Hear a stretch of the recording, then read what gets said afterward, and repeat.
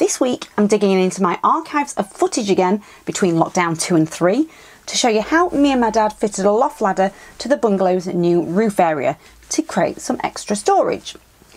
Now, I think my parents bought this Youngman Timberline loft access kit from Wickes for around £110, and you can find many others, but if you want this one in particular, I'll leave a link to it below.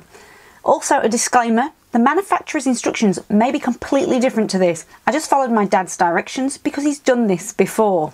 Anyway, the first thing we did was utilise some of the packaging that came with it as a template and placed it evenly where we wanted it in the porch.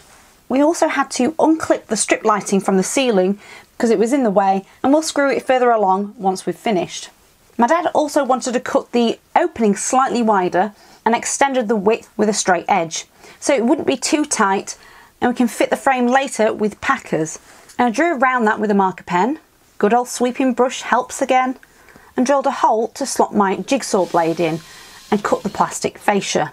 Obviously you have to be careful with what's above here, like pipes, cables and stuff, but because my dad built this roof himself, which I shared in a video over a year ago, he knew exactly what was above it. And there's also another loft hatch in the bungalow itself, so we were able to access this area above, but creating this one makes it much easier to access storage. When I hit some wood though, I let my dad step in with a handsaw because, not knowing what was above there myself, I was just worried that I'd cut the wrong thing, and then I'd continue with a jigsaw again. Yes, sometimes I'm a chicken.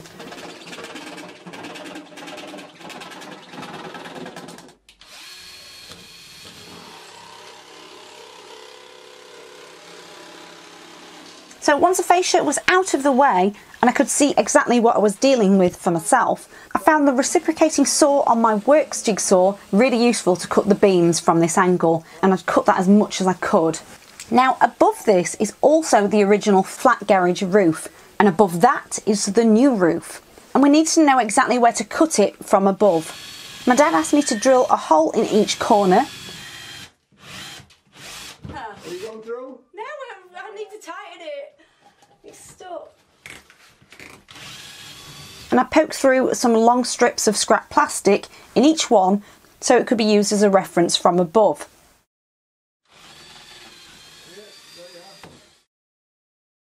At this point I stay downstairs to keep an eye out while my dad matched the 4 holes to create a square and cut with a longer, slimmer blade on the reciprocating saw. Or it might have been the jigsaw function, I can't remember. Then removed it. You've got some hoovering to do! And now it's time to build a frame for the loft hatch.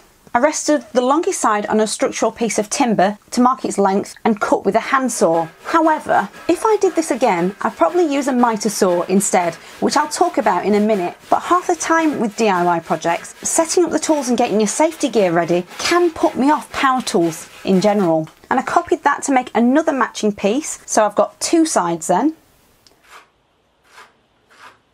But for the other 2 shorter sides to go widthways, I needed the length of the 2 thicknesses put together, including the width of the box. So that's why I've got them stacked up on top of each other to measure them and get the final length. Now all my cuts are done, I positioned them around the loft hatch and pre-drilled and screwed them together with 4-inch screws.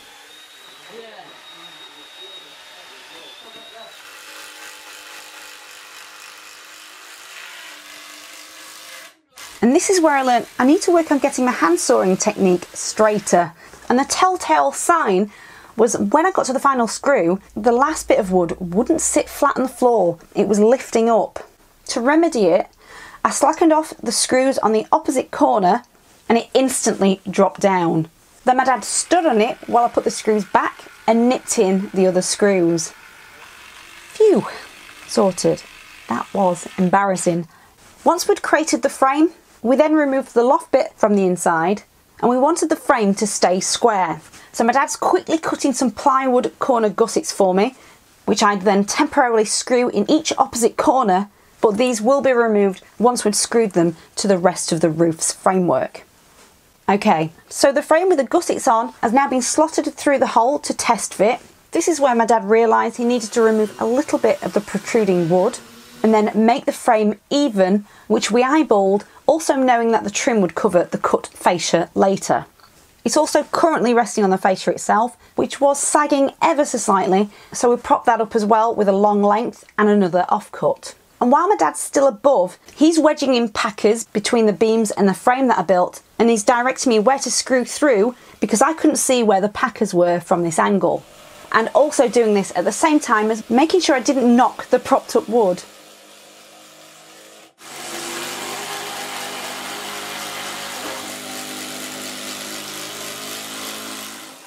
Once that was done, the gussets were no longer needed. I could then take the Youngman Loft up to the slot with the hinge part facing upwards and towards the back. I really do apologise about the terrible lighting. And we tried to make the Loft insert level with the fascia, but we also found the fascia needed to be trimmed slightly in one of the corners, just a touch. Then I worked on getting the middle of one of the sides flush with the fascia, screwed that to the frame, and then I could work on getting the other sides flush as well. It's tricky work when you've got to keep moving the ladders, but because the Loft insert is much slimmer than the framework that I built, I didn't want to go too fierce with it and go straight through the insert, so I didn't use an impact driver. Then I had to screw the Loft hatch cover to the frame with the screws provided on the hinges. For the ladders, these came much longer than we needed and they fold up. My dad is creatively reaching up to hook the ladders in while I'm now on coffee making duty. I then screwed some metal strips on the frame either side. Note there was a washer there as well, which allows the ladders to spin around. Now the ladders needed to be folded up to get out of the way. As for the latch, it slots in the manufacturer's holes and then put the screws in to fix without dropping it on the floor. Oh, for goodness sake!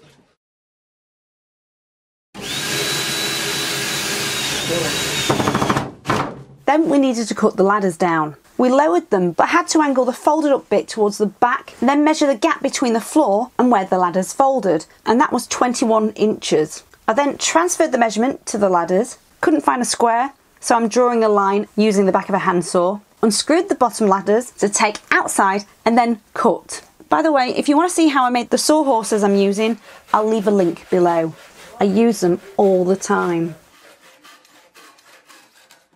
Then screwed the ladders back on again and checked to see if any more needed taking off, but it was flat to the ground and we were happy.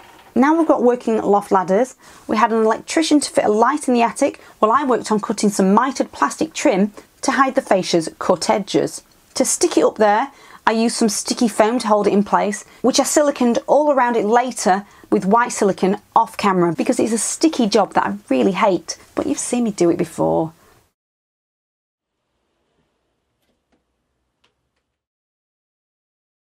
And believe it or not, this is the first time I've ever walked up loft ladders and walked around an attic in my life. As a kid, watching Chevy Chaser's legs fall through the plasterboard ceiling in Christmas Vacation is enough to scar someone for life. And an upcoming job is to create attic storage by utilising the roof's rafters. Anyway, I hope you enjoyed that one, and I'll see you soon. Thanks for watching.